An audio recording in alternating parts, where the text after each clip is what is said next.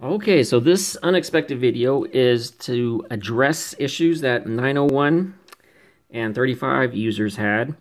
Now, they're not unhappy, it's just I had a little pushback on the 35 because there are people who really like this gun, and you can get good accuracy. There's shooting doctors, at least one I know of, who can get good accuracy with this gun.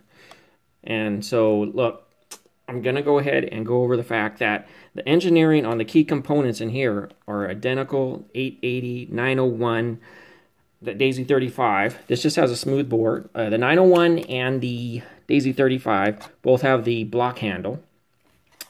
And I'm going to go ahead and do, in the full screen format, the rehabbing of a used Daisy 35. No, I'm not going to strip it down for parts. And speaking of that, on my cargo video, is that when would you do a cargo move instead of just ordering parts from the Daisy Southern Bells at Game O Daisy? Well, in this case, doing it for Daisy 35 makes no sense to cargo ship this because the Daisy 35 is so affordable, it doesn't make any sense. For example, this gun, I just had contact with someone outside YouTube. They got this gun from a garage sale for about $5. It had no trigger. It's easy. It's how would I say it? It's easy to see how that would happen. People take apart their gun. They don't know how to get the trigger back together. That's why I've done multiple videos on that now. And so they got frustrated, put it back together, and just tried selling it as is. And so he got a great deal for $5. And his does have a trigger now because I told him to order those parts. Doing a cargo ship for a Daisy 35 doesn't make any sense. But the trigger assembly through Game O Daisy is only $2.50. We'll say another $3 roughly for shipping and handling. You're going to be in only $6, and that's what it turned out to roughly be. So he got roughly a $11 working Daisy 35 because he just ordered a new trigger assembly from Game O Daisy. So there's times to order and times not to. I would say you're going to do a cargo ship for a much loved gun like an 880, like one of mine that's 20 years old. And the thing is, I have the spare parts, but if you don't have the spare parts, then buying a Daisy 35 to get the parts I show my cargo video out of it makes sense. So if you have a loved gun like this, like your 77XS or an 880, then you go ahead and do that. Otherwise, we're going to go ahead and demonstrate on how to rehab a used Daisy 35, and this will also cover a 901 and the 880. Okay, so let's begin. Of course, the screws are all taken out already. Remember on the Daisy 35 to get these guys right here. So let's go ahead and take it apart.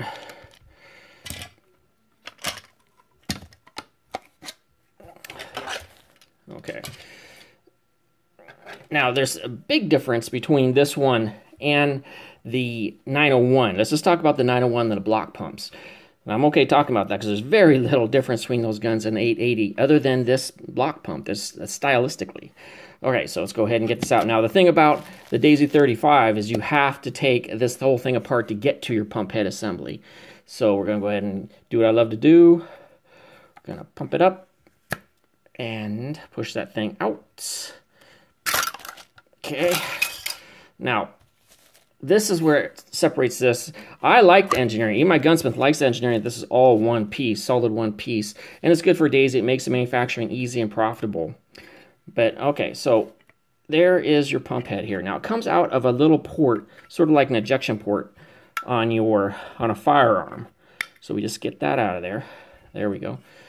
And here's the thing that's interesting about this. Okay, now my gunsmith just wanted me, while I'm redoing this, to go in a certain order that he's really picky about. Is that, okay, so we start for rehabbing a used 880, or a 35 in this case, a used 35. We start by getting that out of there. This has to go. That foam has to go. And this is public enemy number 1. And the reason I say that is because this has, who knows what type of oil on it. This is also plastic right here, so that can take more damage, let's say, with solvents than something like this rubber here, or the foam. Some kind of light solvent on here. This may stand up to that. Otherwise, take a good look at it. It does have, it looks, yeah, obviously it has some metal in front. That's a good thing. And that, well, that's actually very good. So, okay. But first of all, this comes off. So we get your O-ring remover. That's what this is. An O-ring remover, and it works fine for your pad, and you get that under. Now, one thing I noticed about the pads for the Daisy 35 and the Grizzly is they're a little easier to work with. So we just get under there, and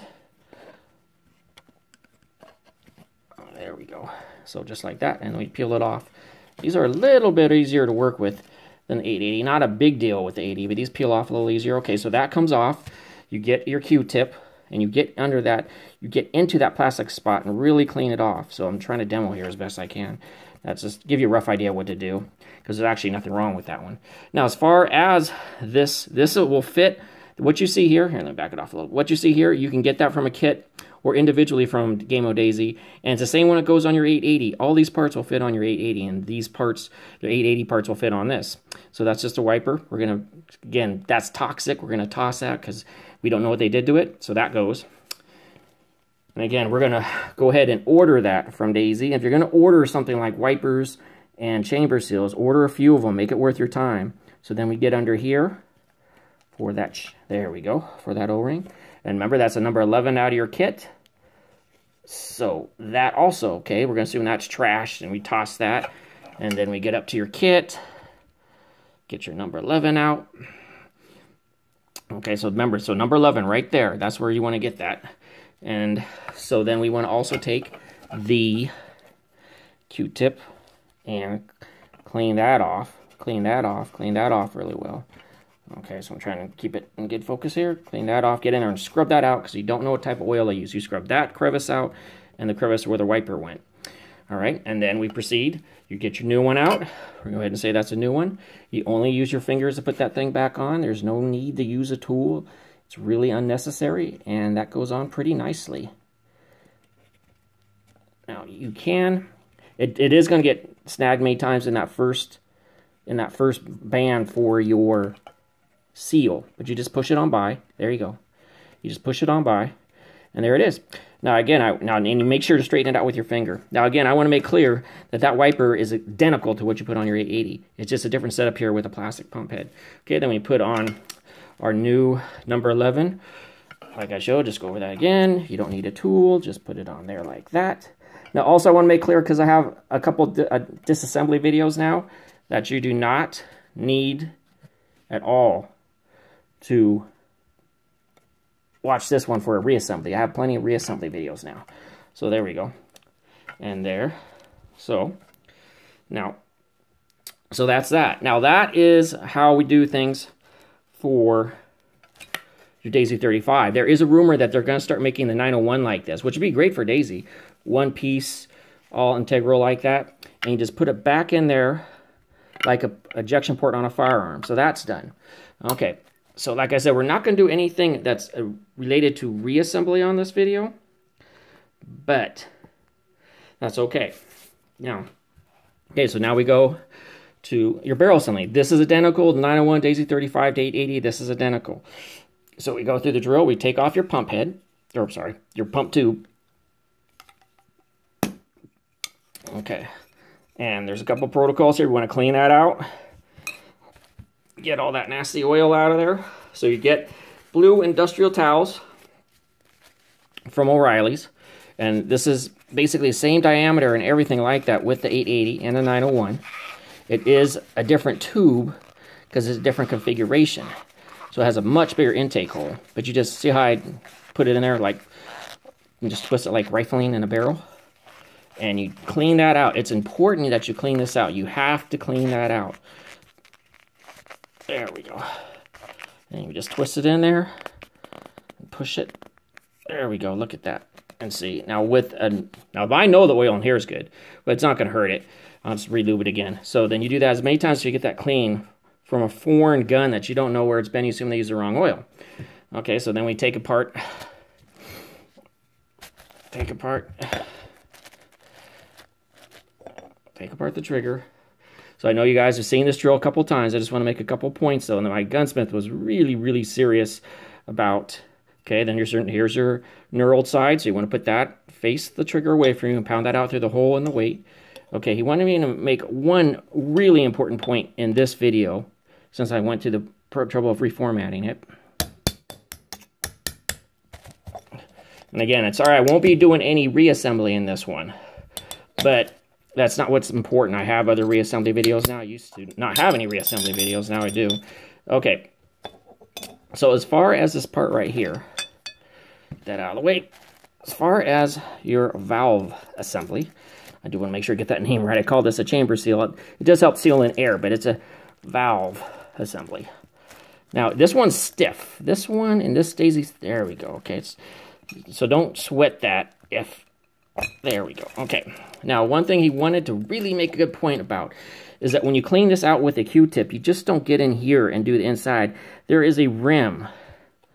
There, I think you can see that. There we are, beautiful shot. See that rim right there? That's where the O-ring goes, and he wants that cleaned out. He wants you to get in there and get those edges, get around in there, and get that edge right there. You can see the edge. Got a little piece of... right there where the O-ring goes on the edge. He wants that clean, so that when you get your number 7 O-ring out of your kit and put it on here, well, in this case, I prefer to actually put it in the hole. That crevice right there, that ridge where that O-ring goes is clean, and he means clean till it's white, because you don't know what type of oil they used. Okay, so we just put that in there. There we go. And then I am going to put the valve assembly in here. In this case, because just so you remember how this goes, you check the front, we give it a visual top. Remember, the thing that fails on these valve assemblies is that plastic top on this poppet. So that looks good. Obviously, no problem there. The C-clip is fine. Let's see, that's fine. Everything looks good. The spring's working. So now we put it back in after putting in a new and cleaned it out. You take your time. I'm demonstrating, but you take your time and you make sure that thing is clean. Okay, then we twist it back in. There we go. Tee it up. There we go. All right, now that's all the reassembly I'm going to do on this. Okay, so that's everything you need to know. Again, sorry, no reassembly. Why I'm here, though, I'm not trying to go back to my cargo ship video, but the parts that you get out of this gun that are identical, just making a point, that are identical to the Daisy 880 are things like your bolt assembly right here. That also will fit in your Daisy 880. So that's something that a lot of people don't know, and you do have to take it apart. It is two parts, but it's not a big deal. There you go. So this also will fit in your Daisy 880. It's the same part. And I've also made clear that your wiper will fit in there. And there's a bunch of parts that fit in, including your chamber seal. Now, as far as your chamber seal and all that goes, let's go ahead and get to this. Is that when you order that from Game Mode Daisy, order a few of them. I can't stress that enough. Make it worth your time. So order 3 or 4 of these. I am going to put a link on here to a video that shows how to revive this. You may not even have to order it. It's actually for another gun, and you'll have to judge yourself. But it's a similar idea, a cup-type designs for actually a crossman. I'm going to put a video link. You may actually be able to revive this without actually buying it. But if it doesn't work, I would say buy it. Personally, I would say buy it. And then, of course, change out your O-ring here. But to do that, first you have to make sure that you clean that spot off. Clean it off. Take your Q-tip. Clean it off, clean it off, clean it off. And then get your Danco number 11 out. Put it back on with only your fingers only. You do not need a tool for that. Again, put everything back together with your chamber seal. Chamber seal looks good. It's not grimy like I've seen in other guns. I'm surprised to see that in some guns. Put it back together. Okay, so that's good to go. That's all been changed out. And again, you either can revive this, or I'm going to give you a link for that, or you just order the parts. Not a big deal. Also, one last thing I want to go over is that with your Daisy 880, the big thing between that thing and the 901 and the 35 is there is a spring that goes in here. And I forgot to talk about that in my last video. So what you want to do, you want to get that spring back in place. You put the gun together, and then before you apply the screws, cock the bolt back one more time.